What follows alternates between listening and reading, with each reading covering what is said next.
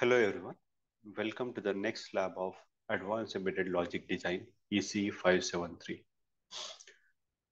In the previous all the labs, what we have done in the first few lab, we have implemented the algorithms on the processors, and then we observed that the processor performs the operation in the sequential fashion, and hence the execution time is significantly high.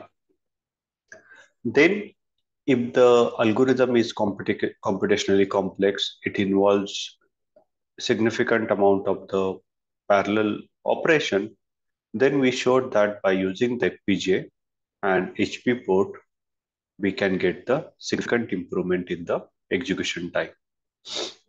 But the problem with the HP port is that you need a software currency that is using the cache flush and cache invalidate based software currency. You need to take care of the data sharing between the FPGA and processor needs to be coherent. Then we showed that by using the ACP, you can replace the software currency by one-way hardware currency, and that means you don't need to use the cache flush and cache invalidate function. So advantage is that using the ACP port, we got the significant improvement in the performance. Then in the previous lab, we saw that compared to the simple DMA, scattergather DMA offers further improvement in the performance because you can configure the DMA only once, and then DMA can perform the multiple sets of operation without the need of configuration again and again. Also, at the hardware IP level, HLS level, by using the pragmas and word length analysis, we can reduce the execution time significantly. So these are the various ways we discuss via which we can implement the algorithm efficiently on the Zinc system on chip.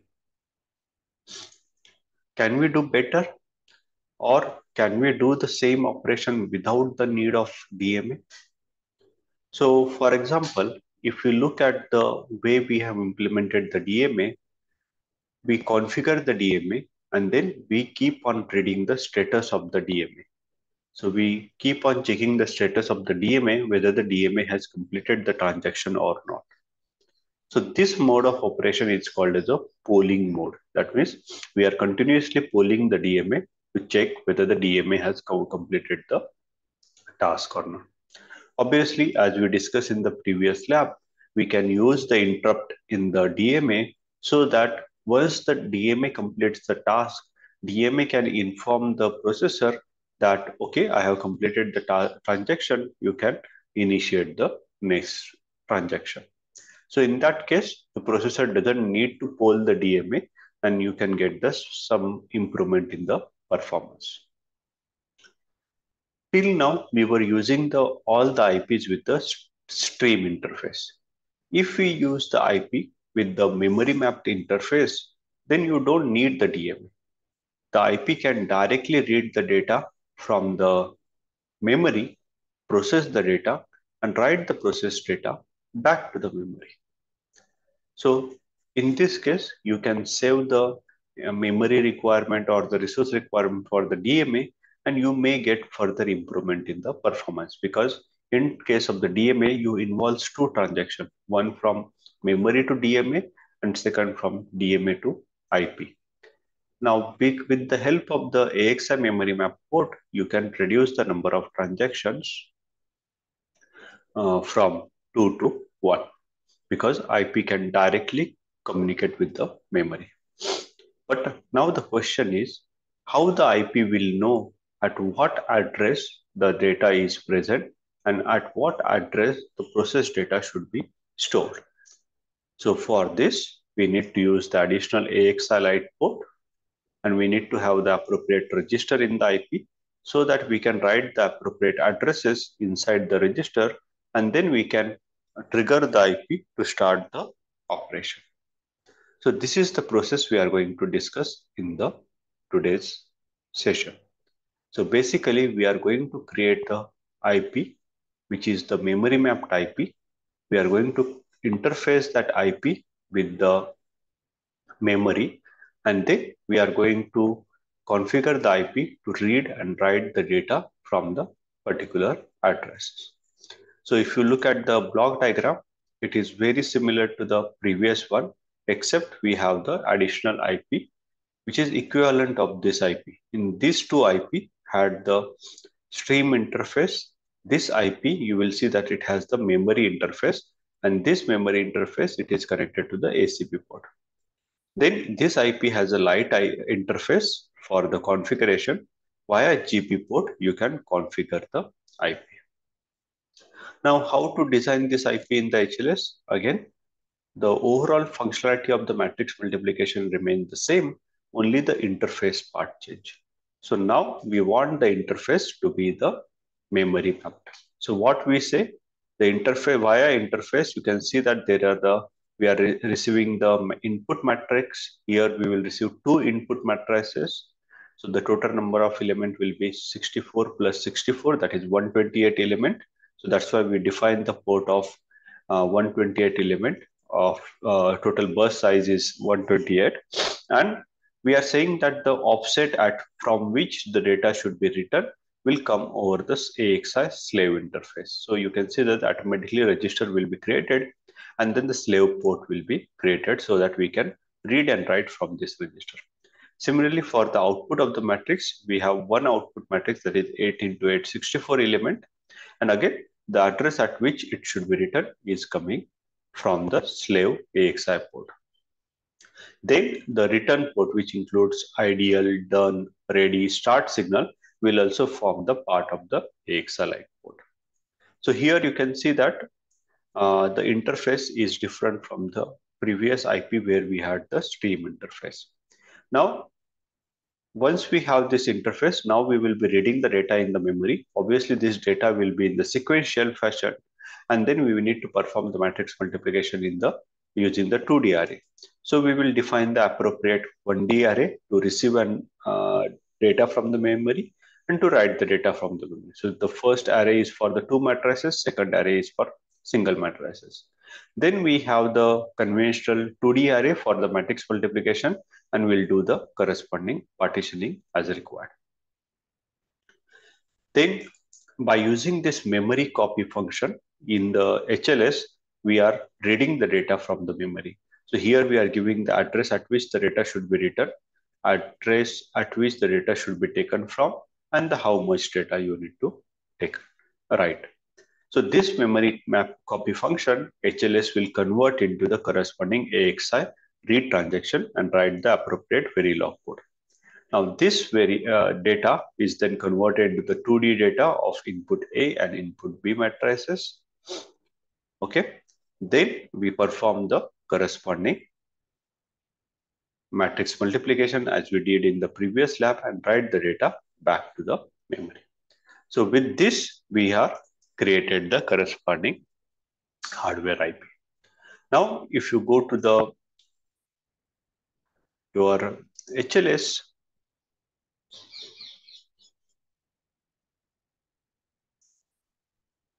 so if you see inside the HLS, you can see that we have the corresponding CPP file, which is modification of the previous code. So you can see that in the CPP file, we had the corresponding interface are properly defined. Okay, corresponding variables 1D and 2Ds are designed, and then the corresponding memcopy functions are added. Then we have the .h file. In the .h file, now we don't need a stream interface. So you can see that it is only the file and the corresponding pointers are passed to the function. And in the test bench, we have modified the test bench where we perform the matrix multiplication at the software level. Then we create a 1D arrays for the matrix A followed by the matrix B. Then we perform the matrix multiplication on the hardware output 1D array is converted to 2D array, and then we perform the comparison with the reference output. Then once you create the hardware IP, you will see inside the hardware IP, inside the driver function, you will get the all the information about the IP, how to use the IP from the source, from the processing system. For example, this is the memory map of the IP. The first register has the start, done, ideal, ready, and auto restart bits. Second register is for the interrupt, if you can enable and disable the interrupt. Then you have the register where you can inform the IP, the address from which the matrix input should be read, and the address from which at which the matrix output, multiplication output, should be written. So you can configure this from the processor. Now the corresponding structures, config and instance structures are also given in the .h file, and the inbuilt functions are given. For example, you can initialize the IP, where you can start the IP, you can check the status of the IP, you can set the input address for the data, you can set the output address for the multiplication output. You can do this from your application code. Okay, so once you do this, create the hardware IP, complete the export the IP, then you need to go to the Vivado. Inside the Vivado, you need to update the block diagram. So you can see that the block diagram will be the extension of the previous block diagram, where we are adding the one more IP with the memory mapped interface.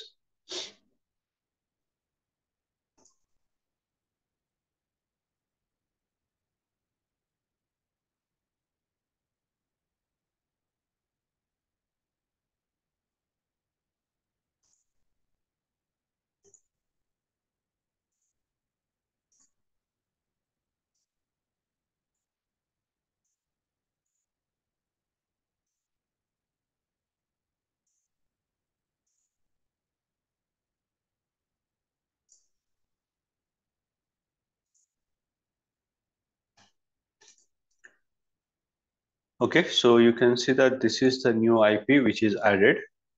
Then this IP is connected directly to the ACP interface, and then the light port is connected to the corresponding GPU port. So once this is done, you can regenerate your output products and generate the bit stream, export the data, and then you can go to the SDK.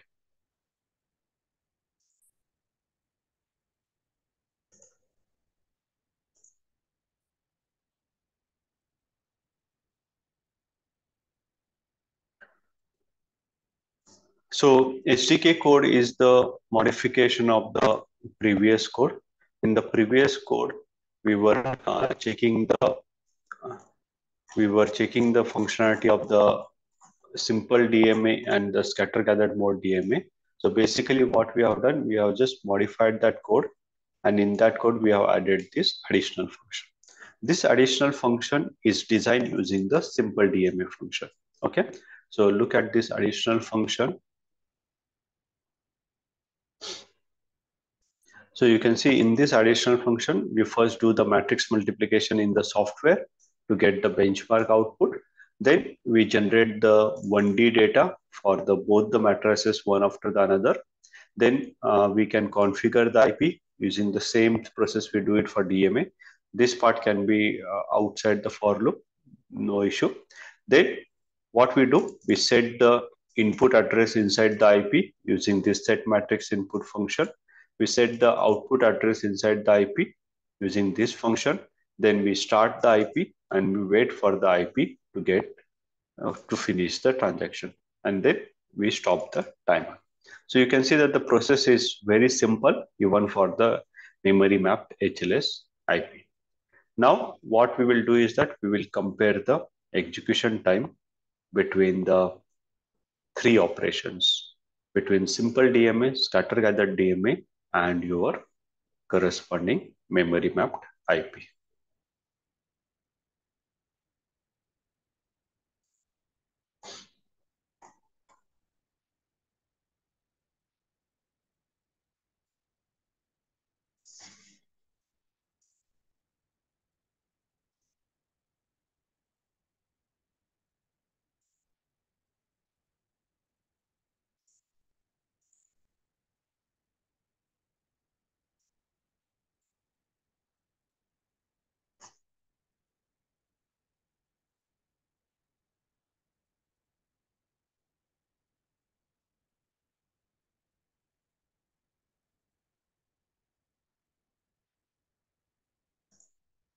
Okay, so now let's run the application code.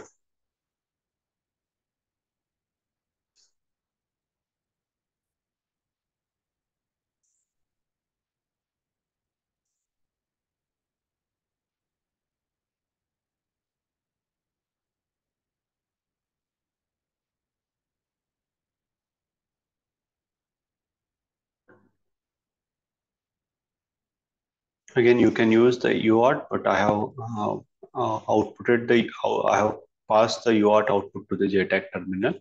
So I'll use the JTAG interface.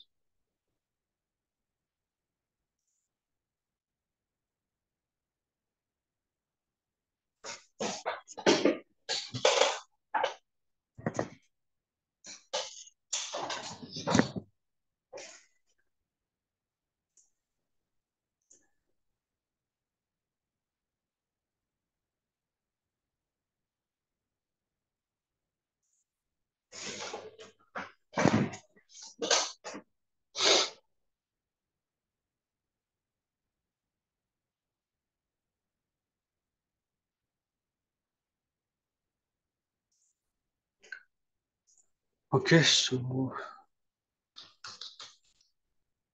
let's open the JTAG terminal. So here now I'll run the code.